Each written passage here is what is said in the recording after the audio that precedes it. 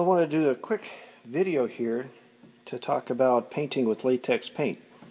I started this prior to AirVenture 2015, and when I did my painting I was using the green frog tape to mask off these lines here, and I ended up with bleed over so that the red bled over onto the white because the white was my base coat. So coming back to that, I remasked with the white, and I used the what have we got here? The 3M Edge Lock blue tape. It says 2080 EL. And Oratex also has this masking tape, about a 1/4 inch wide. And I did a combination of both. So I have the red Oratex tape first, and I put the blue tape over to give me a little bit wider edge so that I could make sure that if I went over a little bit I'd have room to go. And the challenge, I think, is that when you're painting with the latex paint and you thin it with the windshield wiper solution, it's 25% windshield wiper solution, so 1 part windshield wiper solution and 3 parts high quality latex paint. It's so thin that I think it bleeds under normal masking tape. So pulling this off, you can see that this Oratex did a fantastic job. We got a nice clean line there. There's a little bit of where I think my line was a little crooked here, so you can see, maybe not. There's a little bit of the bleed through you can see from the red there. But I'm very happy with this masking tape. Nice clean edge, nice clean line. Now I'll be going back over this again to mask and touch up the red just to smooth that out, probably 1 or 2 coats. Got a little bit of the flaked off paint there. But all in all, this is working out extremely well. I'm really quite happy with it. I think also, based on what I'm seeing from the blue masking tape here, the 3M Edge Guard tape, that it is working extremely well also.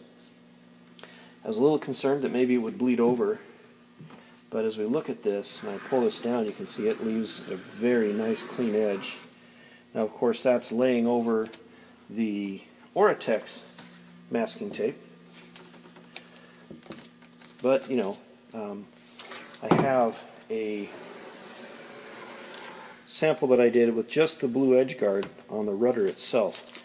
So I'll take a moment here after I get this last bit of tape off, and we'll take a look at that. Let me see where that edge is here. There it is.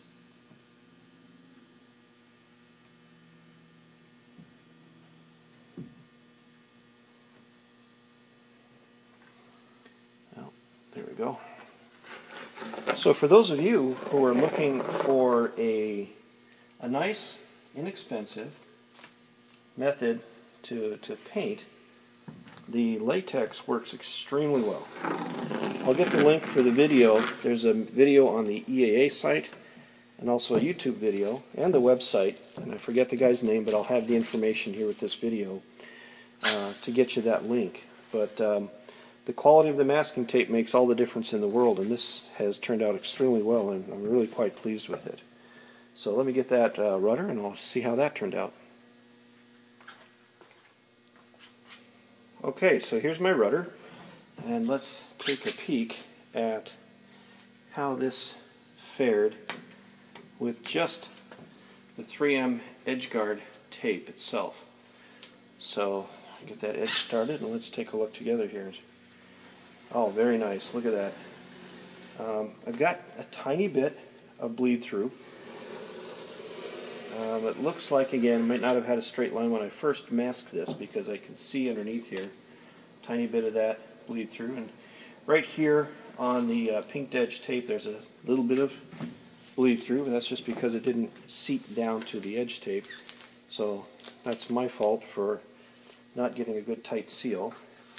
On this side, where I did make a tight seal, I see no leak through at all. I got a few spots here that are going to need attention, but I'm going to be repainting the red to clean that up. So I've got a few small spots that I'm going to have to pay attention to. I think, based on what I'm seeing here, is that the Oratex tape is probably the key to success.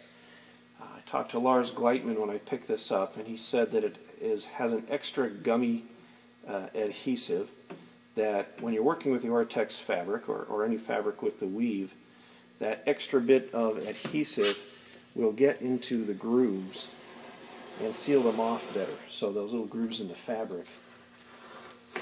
Now I have previous paint underneath this, and it's leaving a nice clean edge this time, so I prepped this edge much better. I'm happy with that result. Coming around here again, I can see,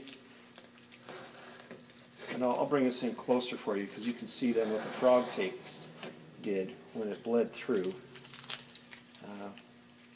It's not a very clean edge when I removed that tape. But coming in over here,